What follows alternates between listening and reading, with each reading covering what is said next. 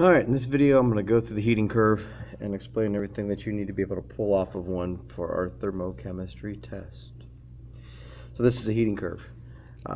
Typically you see temperature on the y-axis in degrees Celsius. On the x-axis you can see a couple of different things. This one has minutes, so as we're progressing along, time is going by, or this is similar to what we did in class when we made our heating curve. But you may also see heat input or something like that down here where this is measured in joules. The shape will be the same no matter what the particular graph is, whatever they put down there. You'll still end up with this slope going up, then a plateau, then a slope going up, then a plateau, and then if you can capture the gas, you'd get another final slope going up here at the end. Let's talk about what's going on in each of these segments and what you need to know about them. First of all, in this segment here, we have a solid in the container, and it would be nothing but a solid theoretically, and that solid is warming up.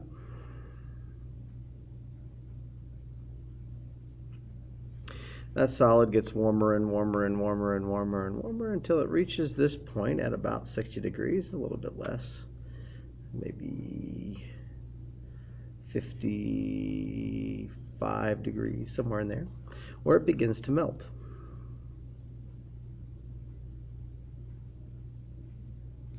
And as it melts, obviously you would have solid and liquid in the container.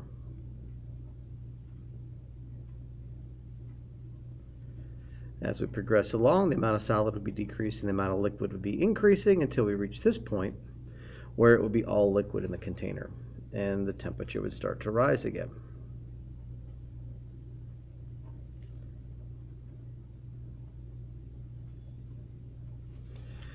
That liquid would get hotter and hotter and hotter and hotter until we reach this point where it would begin to boil.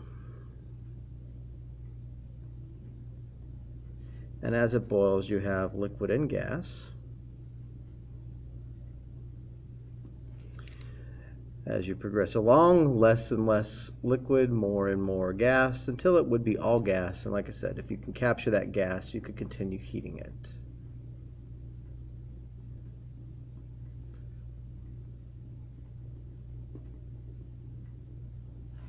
That gas would warm up until it became a plasma at some point. Now, there's a lot of other things that we need to know about this beyond what's going on state-wise, where the melting is, where the boiling is. We have to recognize when something melts, it's absorbing heat of fusion.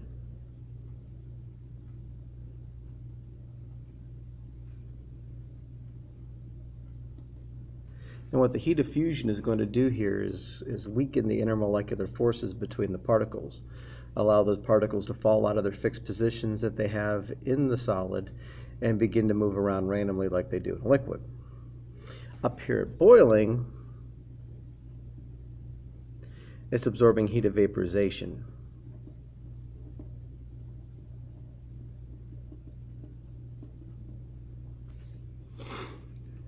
And what this heat of vaporization is doing is removing the intermolecular forces. Liquids have them, gases don't.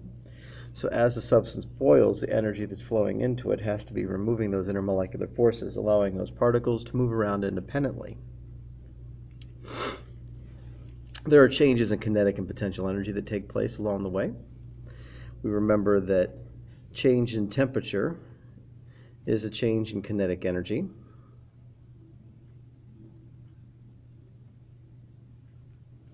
So as the solid warms up, the kinetic energy is increasing, the particles are vibrating faster and faster.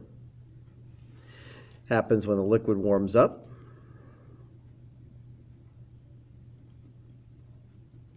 As the liquid warms up, the particles move faster and faster. That's an increase in kinetic energy.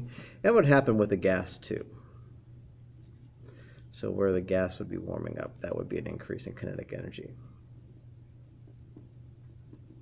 I don't even know if that's on the screen. Oh, good, it is. There's an increase in kinetic energy up there too. Bottom line, anywhere the temperature is going up, the kinetic energy is going up. Temperature is a relative measure of the kinetic energy of particles in matter. Low temperature means they move slow. High temperature means they move fast. So as our temperature is increasing, the kinetic energy is increasing. As the temperature is increasing, the kinetic energy is increasing. As temperature increases, kinetic energy increases. Intermolecular force is related to potential energy. So as we move through this melting part of the graph, we are changing those intermolecular forces. We're absorbing heat of fusion, we're spreading the particles out, we're weakening the intermolecular force. This amounts to a change in potential energy. So as it melts, the potential energy changes. The temperature stays constant, so we know the kinetic energy is staying constant. But there's still energy flow into it. That energy is changing the potential. And the same thing happens up here at boiling. This is a change in potential energy. Again, energy is still flowing into it, but what's happening is not a temperature increase. The temperature is constant, so we know that the kinetic energy is constant. It's the potential energy that's changing whenever the states are changing. And again, it's dealing with intermolecular forces.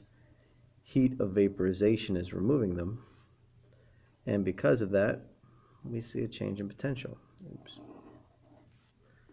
Now, one last thing we need to be able to do here is find the melting points and boiling points. Again, this is where it melts. So we come over the y-axis, and that's somewhere around 55 degrees Celsius. Where the melting happens, you find the melting point. And if a question asks for point, well, they want a number. So make sure you give them a number.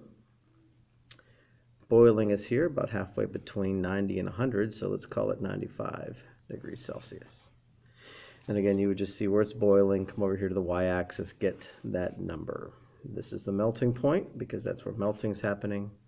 That's the boiling point, because that's where boiling is happening. And that should pretty much take care of everything you have to pull off of a heating curve.